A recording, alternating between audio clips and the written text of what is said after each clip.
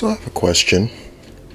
Have you ever been smoking that good stuff or drinking that 18-year-old scotch and sit back and admiring your collection, and you look up at Optimus Prime and you say to yourself, man, if Optimus Prime was a woman, I'd totally hit that.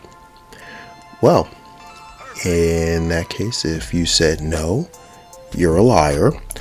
And if you said yes, well, you need to stop smoking that stuff, because you answered that question a little bit too quickly. So in any case, boy, do I have a figure for both parties involved.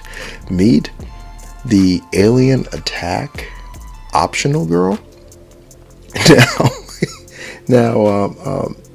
Let's have a little bit of story time with Prime here. Backstory. I was actually compiling a video talking about some third-party figures that I was looking at that were up for pre-order. And, it was going to be a very classy, very poignant, very opinionated video, leaving it open to the public to sort of really engage with with what I was going to talk about. And then this thing came along and just blew that whole shit up. I mean, I don't know what to say about this thing. I mean, it's literally, I feel like they just saw the big Firebird and the sort of success that character was getting. You know, the big Firebird, aka over-sexualized RC. They saw the kind of press and promotion that was getting, and somebody sat in a room and said, you know what, I can top that. Let me find the most generic, big-breasted, flat-assed anime doll I could possibly get my hands on. Make sure the hair is green or blue or something, thus signifying that it's anime. And let's throw some car parts on it. Let's throw some truck parts on it, and give her a sword, and voila! Here we go. Because that's literally what this thing is. This thing is literally a generic figure with a sword and some car parts stuck onto her. Oh my god.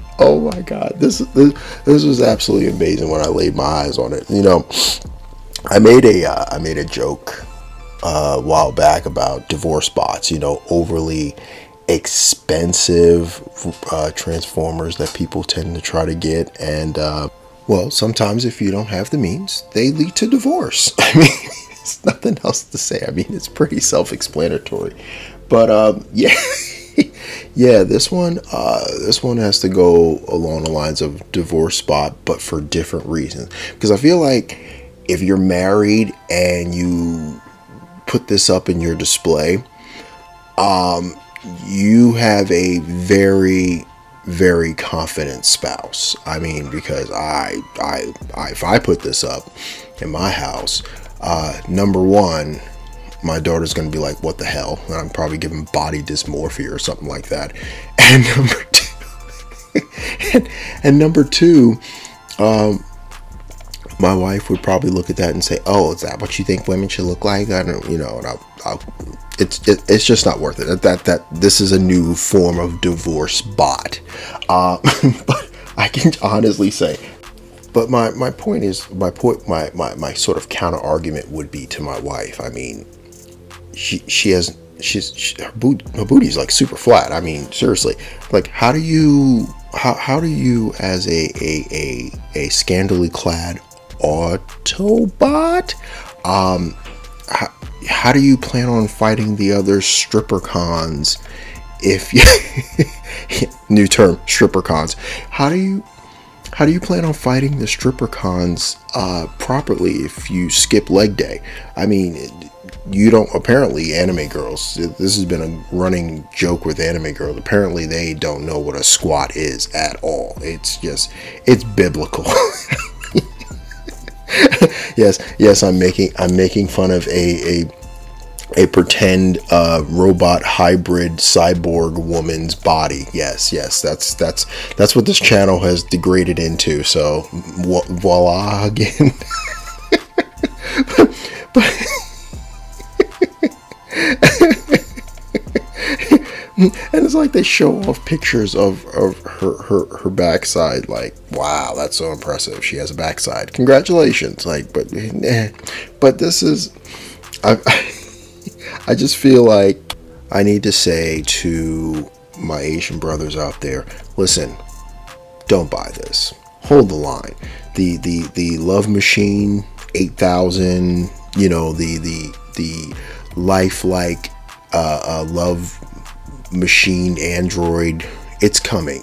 Just hold the line. At the rate technology is doubling, within 10 years, probably 2031, you can get yourself a Lovebot 8000, and you know, she'll be able, hopefully, to transform into a scooter or something, and be able to, you know, you can ride her to the store. And you can get the pre-order. The pre-orders will probably be up in 2028, 2029. It's coming. It's coming. Hold the line, gentlemen. Hold the line. And I'm sure there'll be a upgraded version, a Lovebot 8000 2.0. And I'm sure that one will come with the button that you press when you want her to not nag at you. You know, the no nag edition, that one would probably sell out faster, and they would know that, so they would charge more for that one, because they would want the no nagging version of the Lovebot 8000. So hold the line, gentlemen. Hold the line. Don't give up yet. Don't give up yet. Don't buy things like this, because it's an unnecessary purchase. But I mean, hey, once again, perspective. People are probably saying, oh, Prime, you're just being very hard on this. You know, you're being this, you're being that. Well, okay, fine. It also transforms. Yes, it does. It transforms. It transforms from a cyborg machine love bot thing to a straight up anime thought. I mean, there's no other way to put it. It's like, it literally turns into the generic anime girl. It goes from Warbound Power Ranger stripper bot to anime girl, generic anime girl, big boobs and no butt, anime girl with green hair. So I mean, hey, listen, I'm not knocking anybody that wants to buy things like this, but I'm just saying, at least Firebird, they tried to make it a Transformer. We all know what they were doing. We all know what they were going for, but at least they gave us the shell of a Transformer to fool us into thinking, hey, you know, hey, you can't really say anything because this is a Transformer. Sure, it's a well proportioned, extremely well proportioned Transformer, but it's still a Transformer. It turns into a car. Want to watch? See, watch. I'll turn it into a car right in front of you. This one. What? Yeah, I'm gonna leave it at that. But with that said,